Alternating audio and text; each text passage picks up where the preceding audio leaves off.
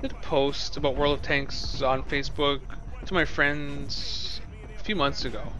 And a friend of mine, uh, Daryl Stiers, mentioned World of Tanks isn't as good as Warthunder. And I thought, you know what, I don't think so. Like, I've seen videos, but I couldn't quite say why or articulate it any more than that because I'd never played the game. So I downloaded the game and I've played a few hundred battles, and I'm going to do a video now to tell you my comparisons and which game I think is better. I'm going to list the things that War Thunder does right. First of all, I've been playing video games for 30 years.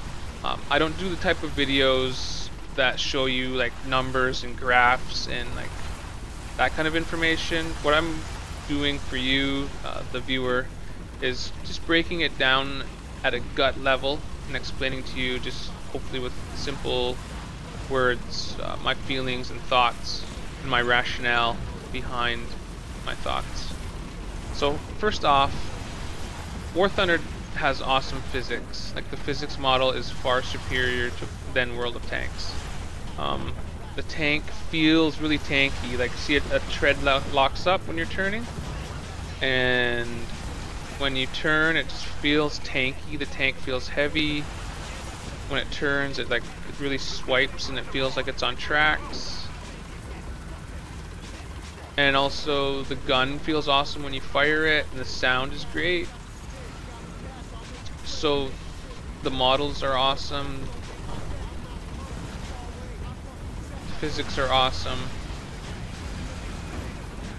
And that part of the game shines very strong. So if that matters to you the most, then maybe this game is better than World of Tanks. But I like how the bushes get pushed down and then they pop back up after. The foliage is really done well. And that part of the game is just awesome.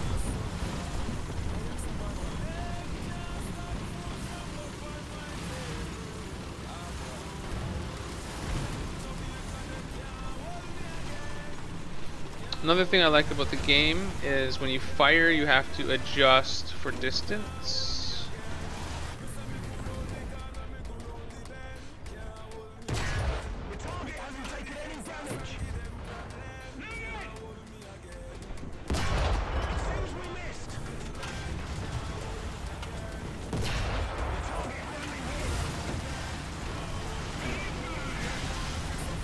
This guy's an AI dude. And he's probably gonna kill me.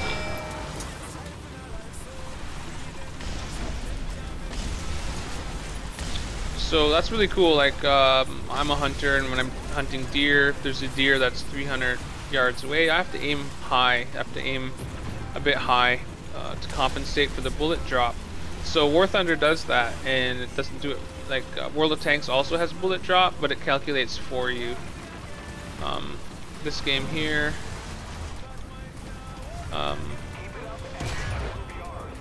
doesn't do that for you. So if you're shooting like a mile away or like really far, you have to compensate for the bullet drop.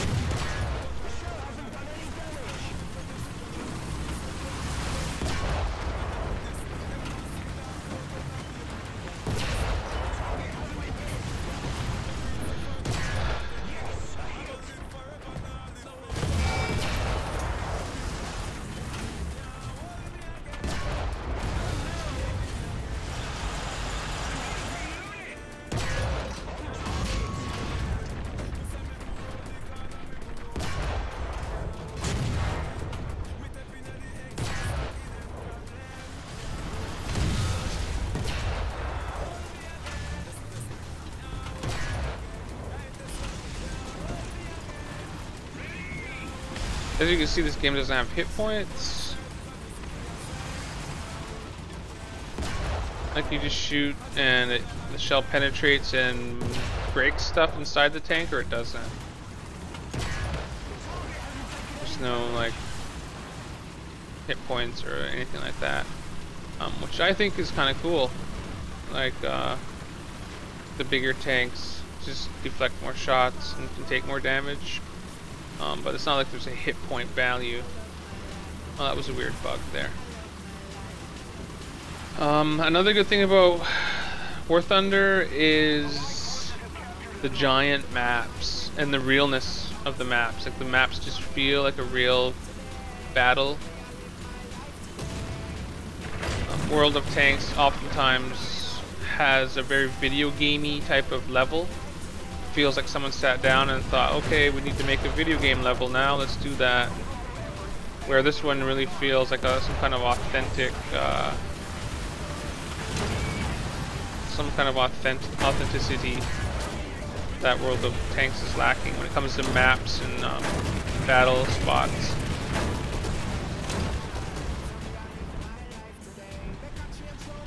And this is another of the greatest features too, is when you die, it shows you where the bullet came from, who shot it, and there's a replay on your death. And that eliminates a lot of frustration, I think, when you can see that you were killed honorably, or you know, you were killed fair and square, and it wasn't just some you know, you just didn't feel like you got screwed by the game, but you can actually see how and why you died, and it helps you get better, I think.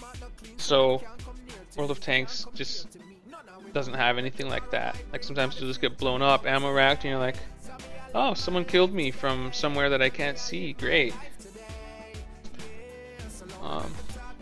This is the research tree here in Warthunder. I'm not going to get into that right now. But this is the tree. It only goes to tier 4, so I should say right off the bat that it's not a fair comparison because World of Tanks has been out much longer than the ground forces portion of Warthunder. So World of Tanks had a huge head start. That's why probably their physics model is a little bit more older, so that's why this one has better physics, but the rest of the game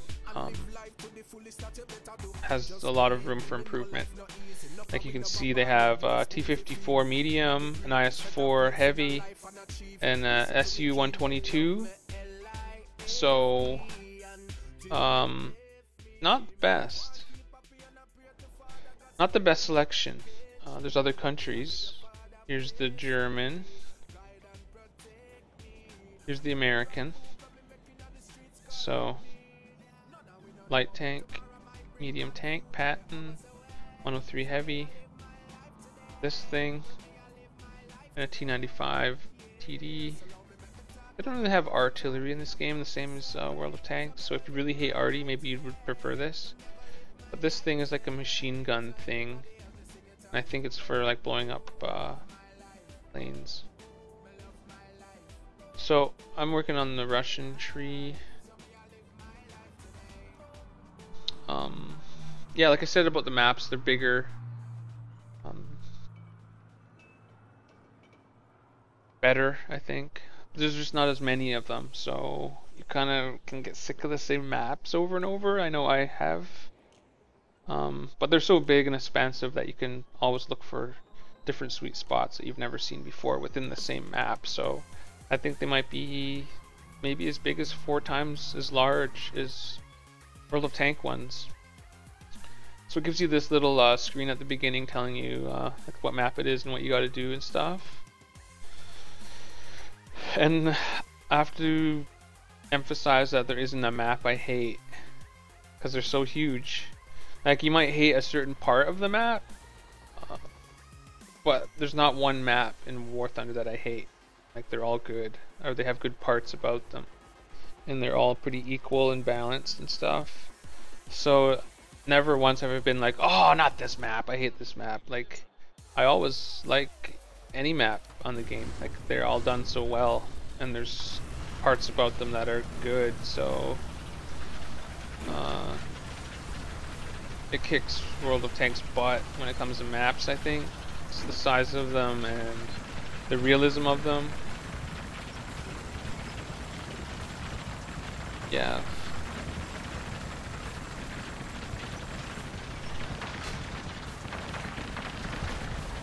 So I think that covers basically the things that Warthunder does right.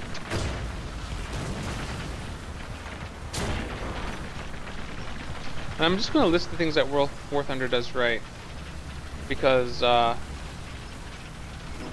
what we can learn from that is, in my opinion, World of Tanks is better in every other regard, other than the things I'm mentioning there. There's two things that I'm going to mention that to me are subjective. Like for you, the viewer, this could be a feature, but I don't know, maybe you might hate it too. So the first thing is calling in calling in airstrikes. It's not available right now, but I don't even think it's available maybe even in this whole tank. But certain tanks can call in airstrikes, which is the Warthunder equivalent of artillery. So all you do is you press a button, then it gives you an overhead view of the map, and it says like, well, where do you want the airstrike to go? And then you can just like point anywhere and then bring down. Oh, see, it shows where I hit them and where I hit the guy and how he blew up.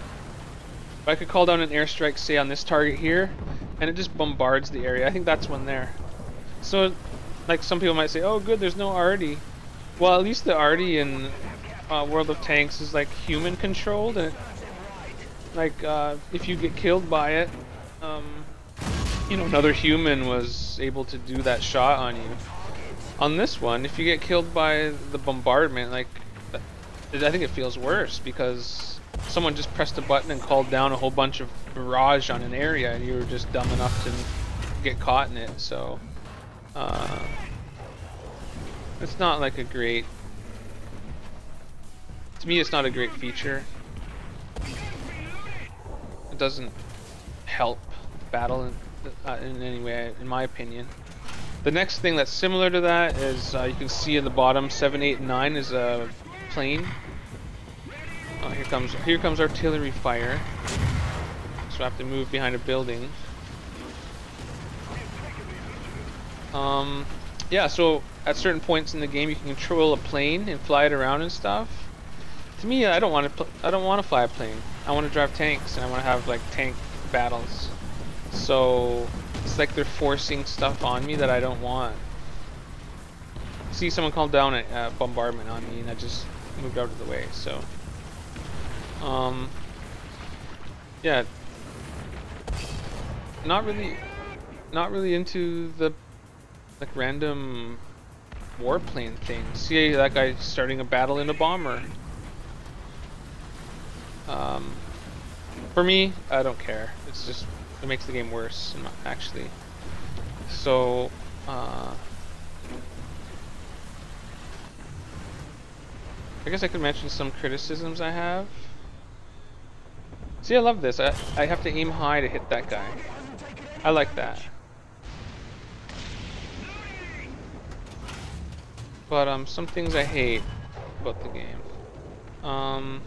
I think it feels like there's no point to the game. Maybe it's because I'm not a part of a clan, or I'm not really into the community as much, but like it feels like I might as well be playing Minesweeper or Solitaire or something, because it is online, but it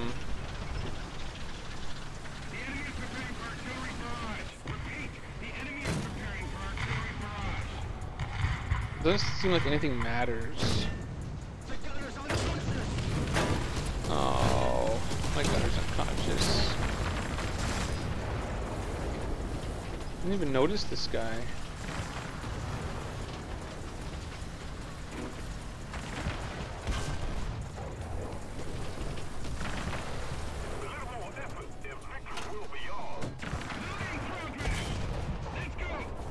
That guy's dead.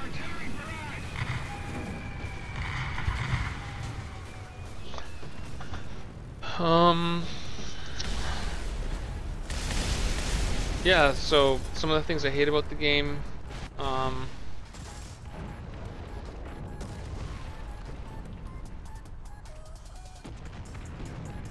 like if you're really awesome at this game, I think Maybe it's because you're good at calling down artillery, or maybe it's because you're like really awesome when you get in the airplane, because when you're in the plane you can like bomb enemy tanks and stuff.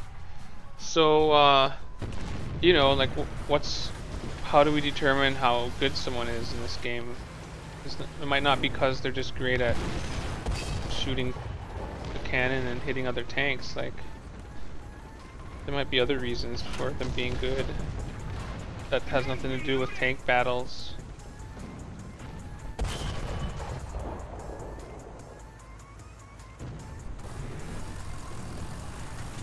So that's something to think about.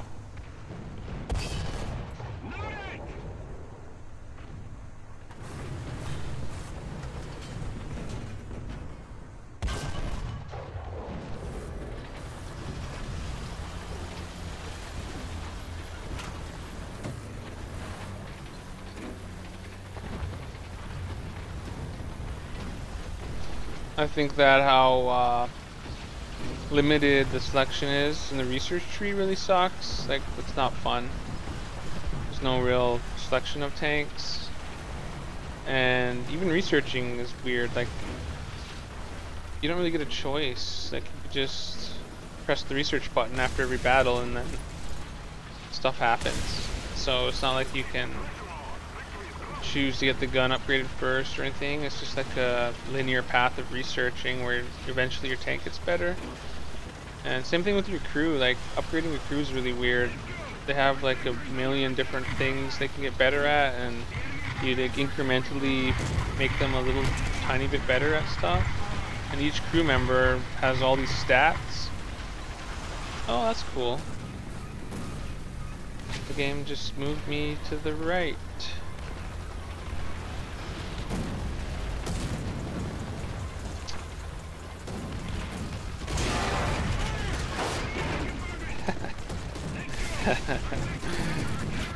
Yeah, got hit by that artillery fire, and my tank is burning and I'm getting blown up.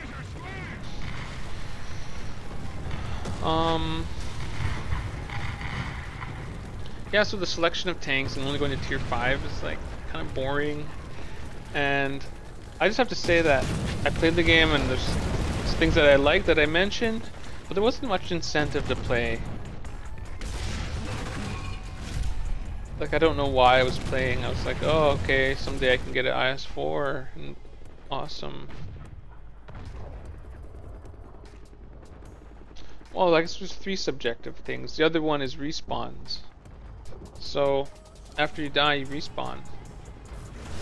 And you can pick a different tank from your garage. I think that this could be implemented as an option in World of Tanks. Like, I'd like to see them take a page from the book of Warthunder and implement a garage battle version where you pick 3 tanks or 2 tanks from your garage and they're in queue, and within the same battle you can play them consecutively one by one after they get blown up. That would be awesome. But in this, for the purposes of Warthunder, it's just forced upon you, and there's like not as much repercussions for dying, I think, and like, who cares if you die, just pick a different tank and go.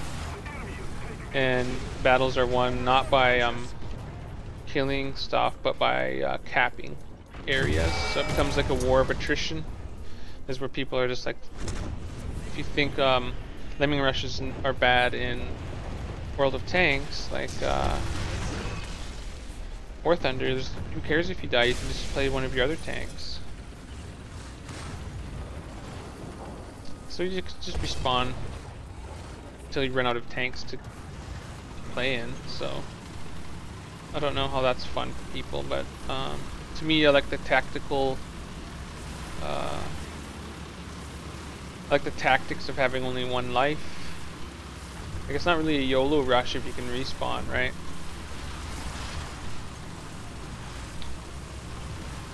So for me, what does it come down to? Like, what would I rather choose?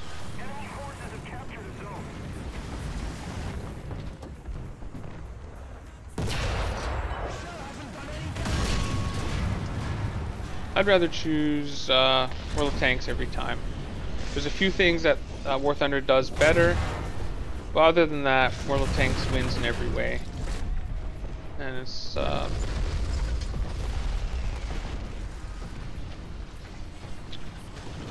much better game. So that's my comparison, guys. I hope you liked it. Feel free to disagree with me. I'm not saying I know everything.